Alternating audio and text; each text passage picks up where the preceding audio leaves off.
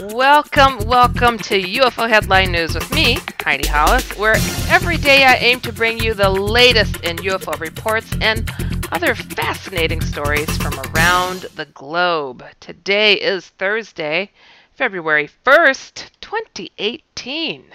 Time has really flown this year. And I want you guys to also check out my show that comes on Fridays at 8 p.m. Central Standard Time for the Outlander Show, where I answer your emails, take your calls, and interview some intriguing guests. Just go to irnchat.com to chat, interact, and listen live to the Outlander Show. Blasting off with UFO reports. A sighting in Pine Lake, Alberta. This is a UFO blast from the past, but not too far. This is August 28th, 2012. In brief, the witness states, red orbs that came close to me. I was at Pine Lake Leisure Club in Pine Lake, Alberta, and I was flying my RC plane with red lights in a field close to the campground, making people in the campground think it was a UFO. Then a couple of minutes into my flight, I seen a light come down out of the clouds to the west of me, at least a couple of kilometers away. And then it started to come in my direction. I thought it was a small plane coming to see what my plane was, as that has happened before, but the closer it came, I could see it was a red, pulsing orb of light. It came to a couple hundred feet away, and then turned to the south and almost stopped. Then I noticed two more that seemed to come out of nowhere. I was having a hard time to keep my plane in the air and watch them, and I was getting very scared by then. So I landed it as fast as I could. Well, now you see how you scare people with your plane, making them think it's a UFO. Hello. Payback. I'm just kidding. These things change direction and altitude at free will. I started to run across the field as fast as I could, back to the car, and as I did, two of them slowly followed me right to the car, maybe 100 to 200 feet above me. I seen approximately 8 to 12 of them. I was pretty shaken up. I drove back through the campground to our cabin. I ran into the cabin to tell my friend what I'd seen. She then told me she was videotaping me and got 3 of them on video. I went back outside to her, and a few more flew right over the cabin. She took another short video of one she was able to focus on. I then took a couple of pictures of them that seemed to only be a couple hundred feet above me at most. In the video and looking at them, they look like red orbs, but when you zoom in on my pictures, you can clearly see they are 2 different shapes, and they don't even look red. One was almost tube shape. Another was kind of round with almost what looks like a tail. They were following me for sure. Some flew back up into the sky, and some seemed to go to the southeast before going out of sight. I was pretty scared and in shock of what just happened. I have both videos on YouTube, but my pictures I have show different shapes that you couldn't see by the naked eye or in video. I also saw one red orb in Fort Sask, Alberta, just last 2 years while flying at night again, but it was only one, but it never came as close. It's seen in my plane and then flew off in the same direction it came. Wasn't it interesting? Never heard of drones attracting UFOs. That's pretty cool. Pretty wild. The next UFO sighting, this happened in Great Falls, Montana.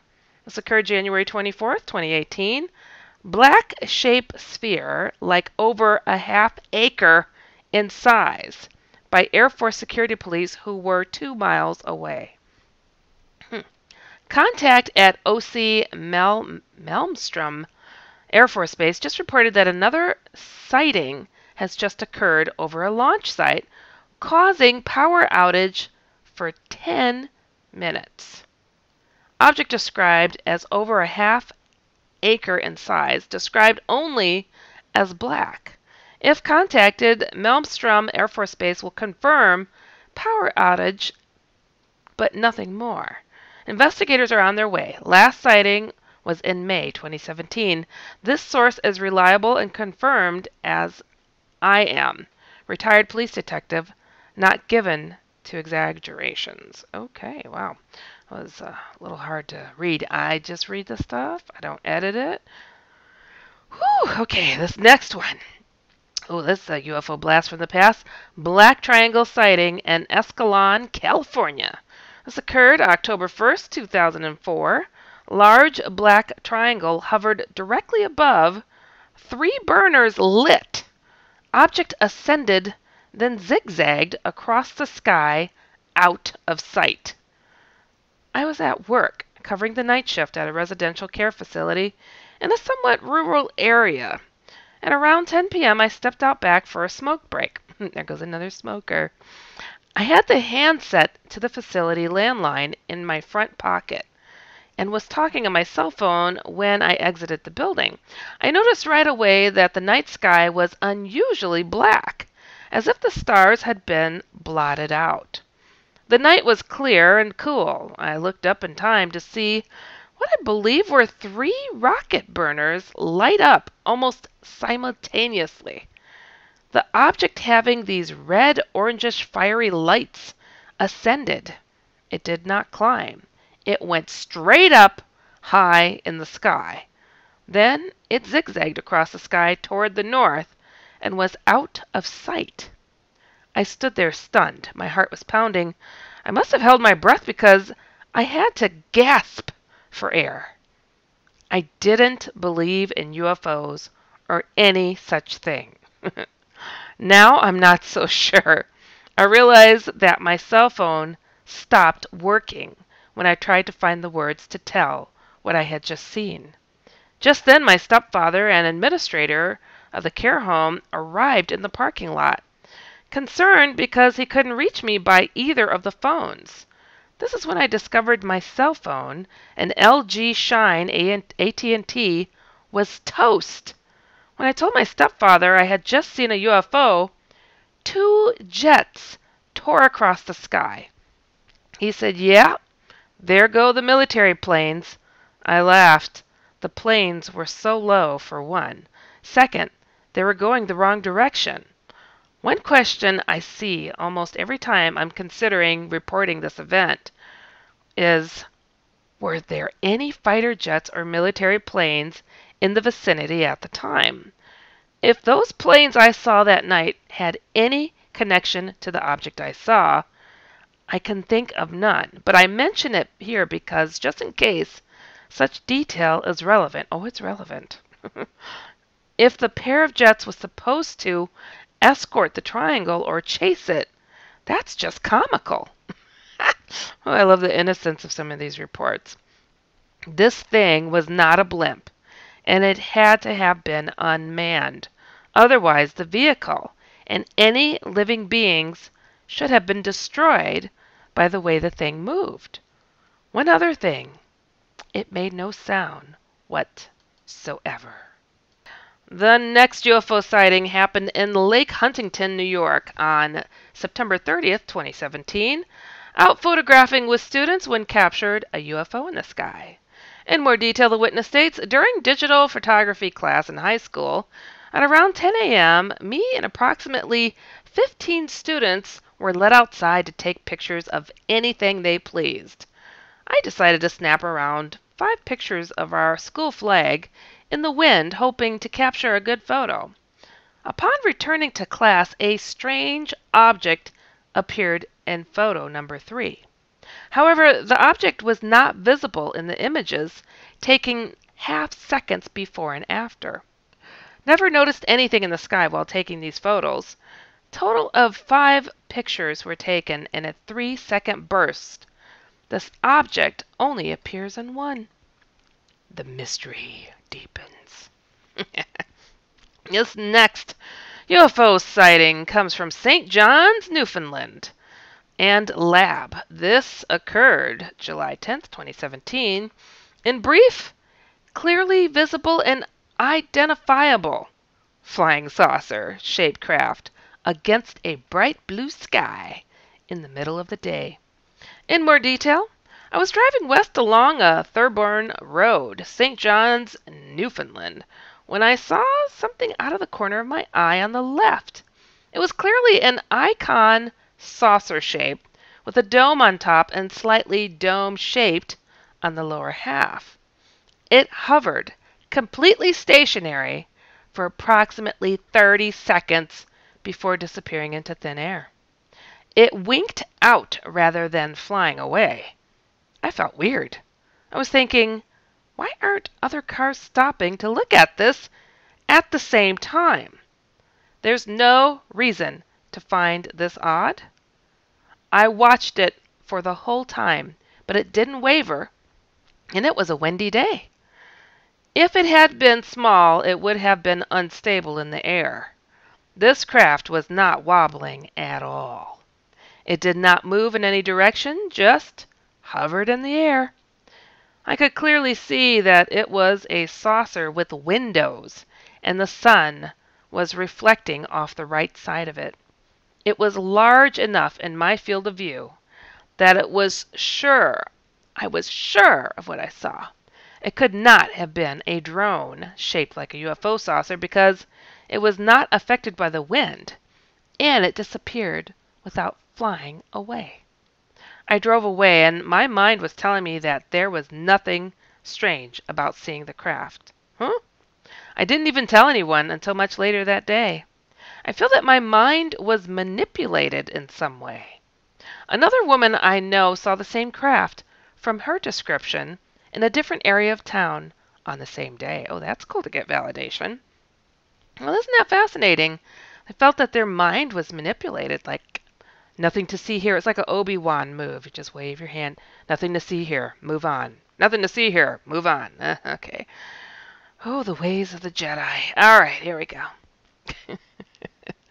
The next UFO sighting, black triangle sighting. Oh boy, in Droitwich Spa, England.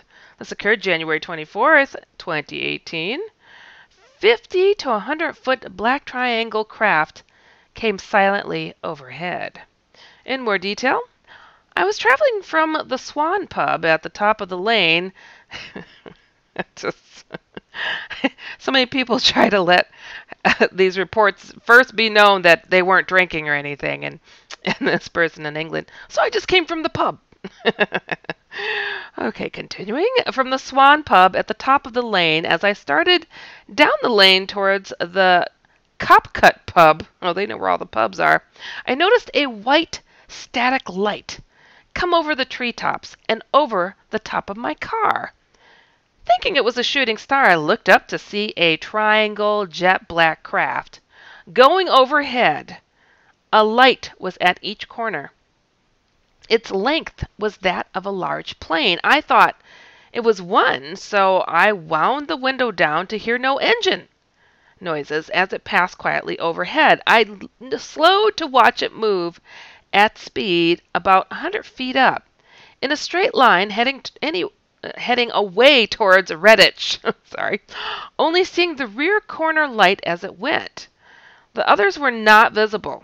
I clearly saw the shape of its body was dense black, to blend in with the darkness, but the city lights showed its shape as if it kept away from our town, traveling across country in the dark.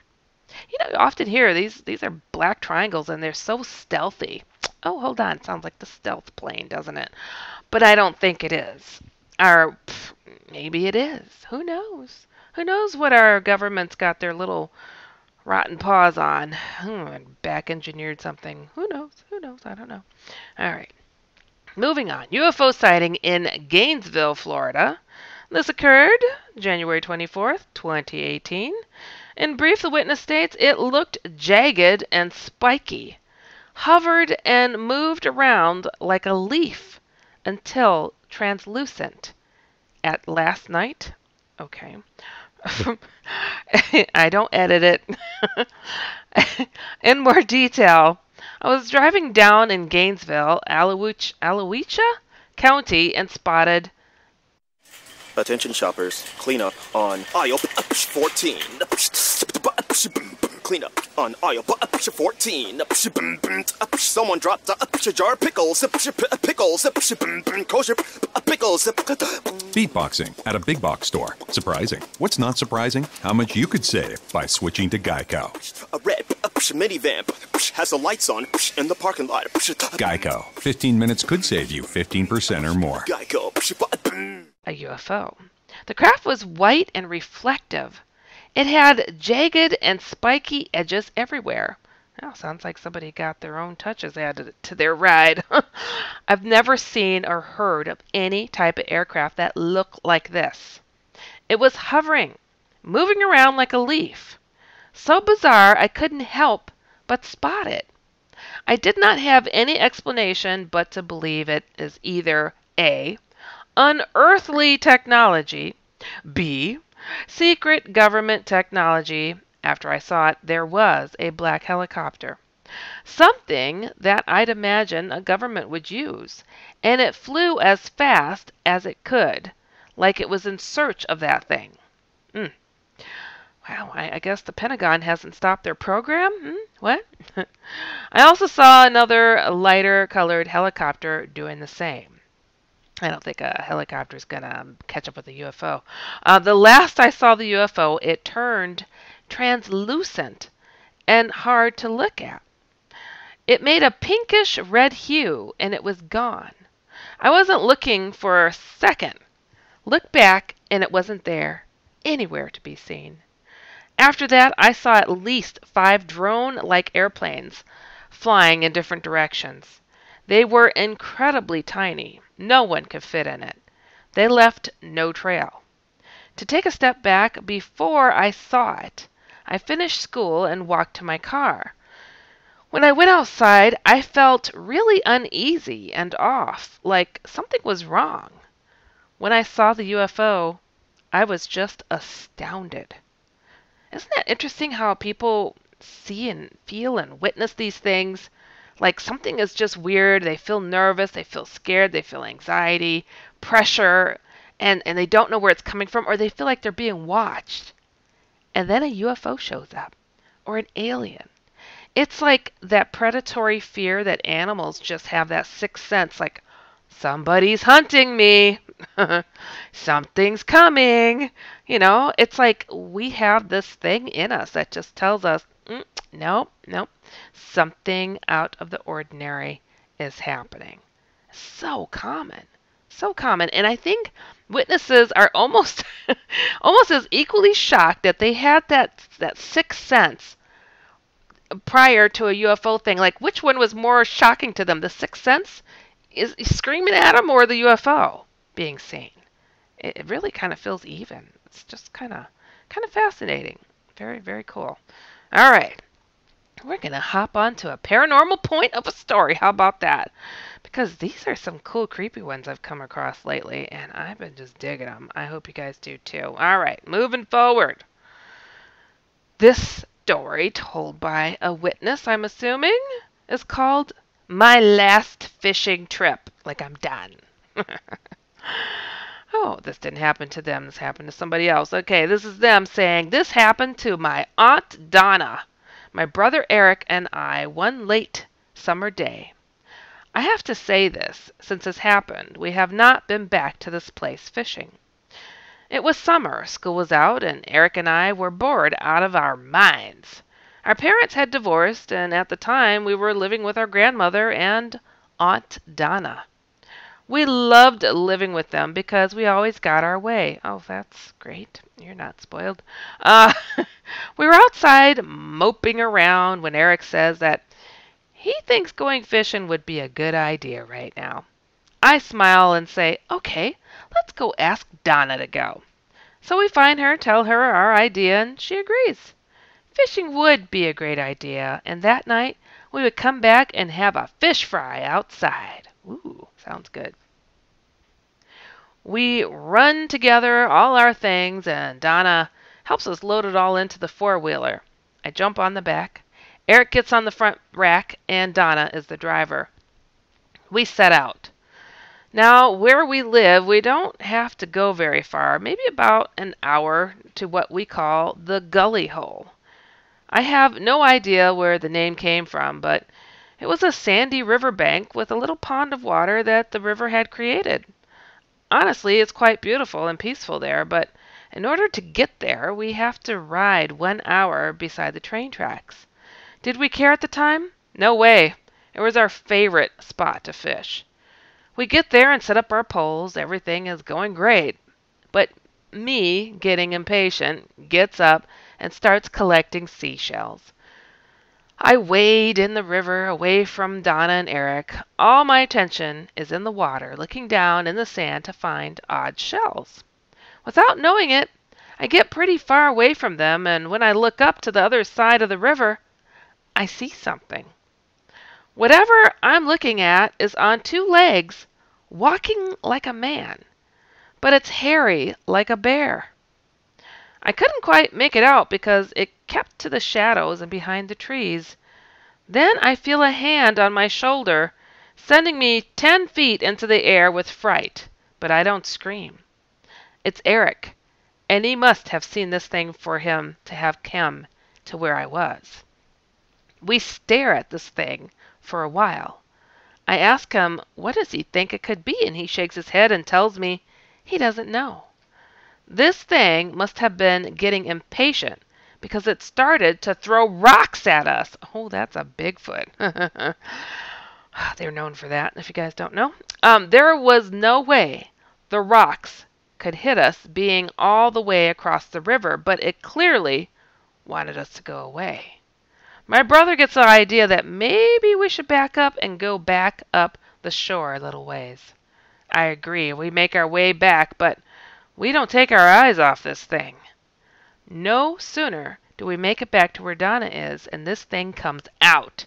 It comes out to the riverbank, and we see it as clear as day. I couldn't believe what I was seeing. Donna was in complete shock looking at this thing. It walks to the riverbank, bends down, and starts to drink water. It was like, look, I'm thirsty. You guys ain't leaving. I'm going to get a drink. I look over at my brother, but he's gone. Oh, I start looking around for him. Then I find him a couple yards down the river. But he has his rifle aimed right at this thing. I panic and start running towards him.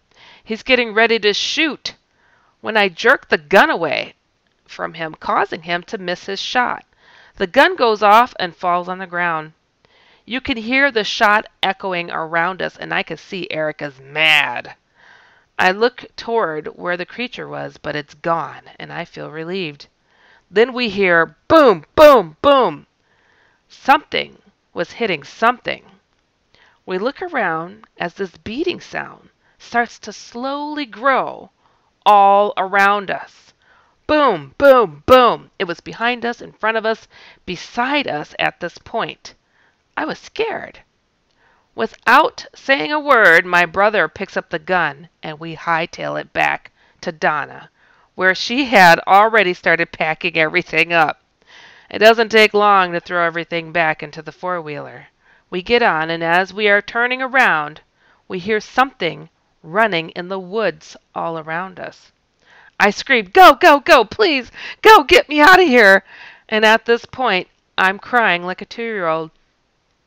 Donna throws the gas to the four-wheeler, nearly losing me, and we go like a bat out of heck down the train tracks.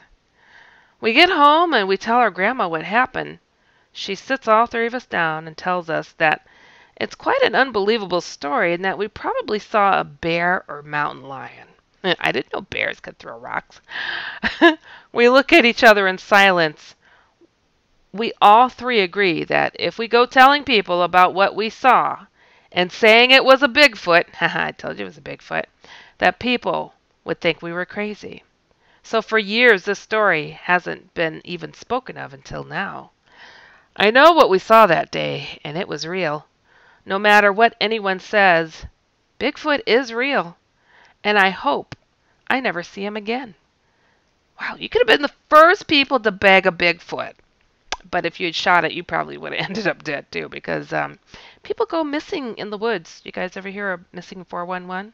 Yeah, it's a book series. You should really check it out. Usually Bigfoot abducting people. Yeah. So for those people that want to go Bigfoot hunting, they got friends. And they got pretty good aim with those rocks when they want to. Those were just warning chucks of rock. That's all I'm saying. I had one thrown at me once, I know. It was a boulder. It wasn't a rock. A freaking boulder. Whew. Anyways, moving on. It's a long story. I have another paranormal point of a story for you guys. This one is called Creature of the Corn. This person states, my name is Drew, and this story takes place Northwest Ohio last summer at my friend's house. Well, hold on. You know that last story with Bigfoot? Why didn't they describe more what the face looked like? He saw it clear as day. How tall was it? There was no detail. Whatever. Okay, moving on. Okay, last summer at my friend's house.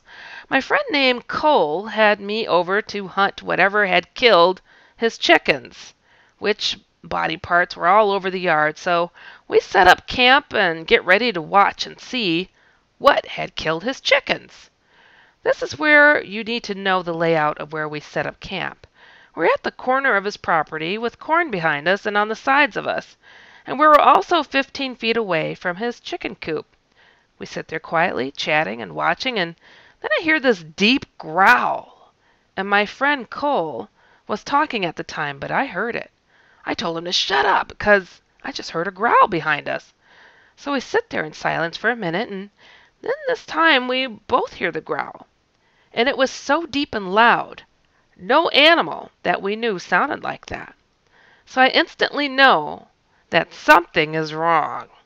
I tell him to run, and we took off.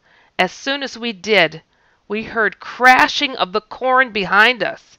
We make it to the deck of his house. I turn around, and the entire time this animal thing was growling and making these noises extremely loud. So I see the corn moving, and you could tell where this creature was heading to. So I grab Cole's 20 gauge and fire off 2 quick shots.